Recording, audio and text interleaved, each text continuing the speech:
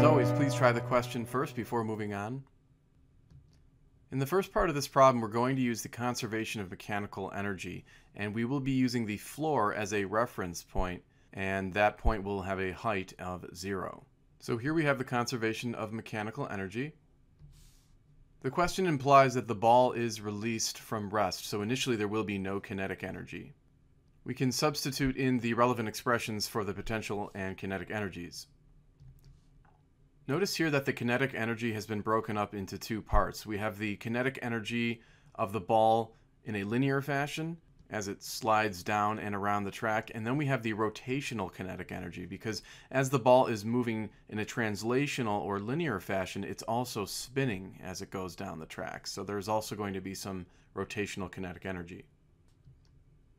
Notice as well that the initial height of the ball is simply going to be h, so we can replace this value with h.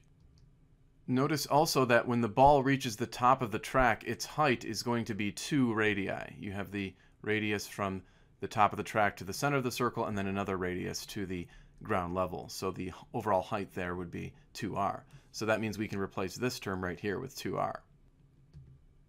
Also notice that the term I, which is the rotational inertia of the solid brass ball, that can be replaced as well with the expression 2/5 times the mass of the ball times the radius squared of the ball.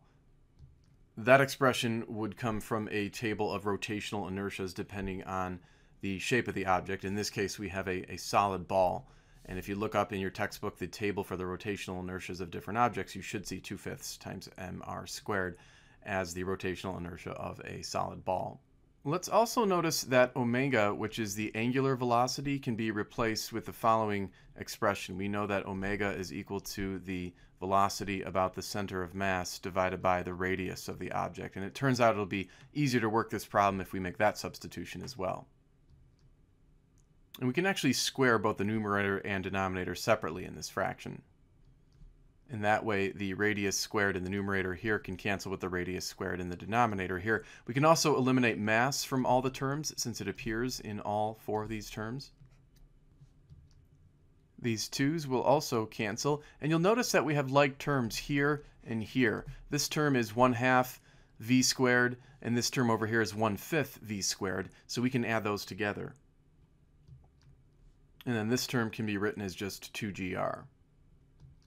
It turns out that keeping this equation solved for GH is going to be most helpful, so let's just leave it as is and maybe set it aside so we can use it later. Let's next consider the ball as it's on the verge of leaving the track right here at the top of the loop. What we can do is draw a free body diagram for that situation.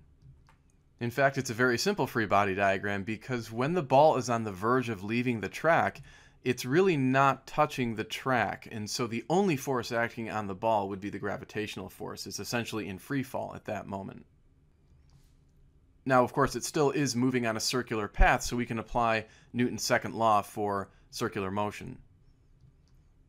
As noted, the only force which turns out to be the centripetal force is the gravitational force mg, so we can plug mg in for the centripetal force. Mass will cancel from both terms. We can actually then multiply both sides of this equation by r so that we can solve for v squared. And what's convenient about that is that the first equation we derived also has a v squared term in it. So we're going to make a substitution. We can replace the v squared in our first equation with the term rg. Conveniently, g appears in all the terms of this equation now, so we can eliminate it from the equation. And now we have a nice equation solved for h. Please keep in mind that although I used a lowercase r for the radius, that had referred to the radius of the circular loop, so that really should have been capital R. Now when we plug in capital R, which was 14 centimeters, we're going to obtain the following result for the height. 37.8 centimeters. So that would be the correct answer for part A. Now for part B of the question, we can again begin by using the conservation of mechanical energy. Notice that we've already broken up the final kinetic energy into its 2 forms, the translational kinetic energy and then the rotational kinetic energy. We also substitute in 2/5 times mr squared for the I, or rotational inertia value for the small brass ball, and then instead of omega squared, we did the substitution of v squared over r squared, just like we did before. In fact, those r squareds will cancel. The ball presumably was released from rest again, so there's no initial kinetic energy. This time the ball is released from a height of 6 times the radius of the loop, so we'll keep that in mind when we plug in for the initial height.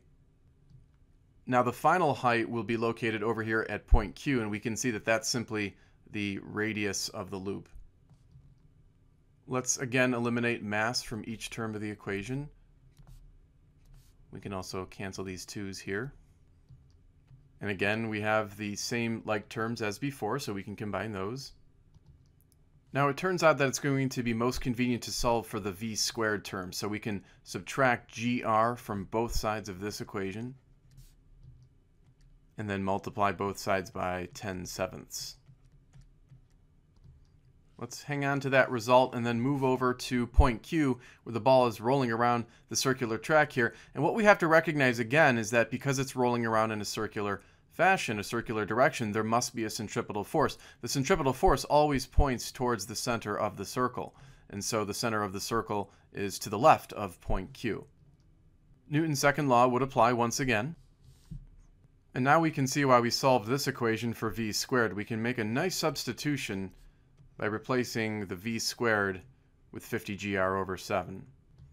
And then when you plug in the known values for the mass and the gravitational constant, the r should actually cancel here. And remember, the mass was stated up here. Make sure you convert that into kilograms, though, by multiplying that by 10 to the minus 3. And you should get 1.96 times 10 to the minus 2 newtons as the answer. And as noted, the direction of that force will be pointing towards the left, since the centripetal force must always point towards the center of the circle.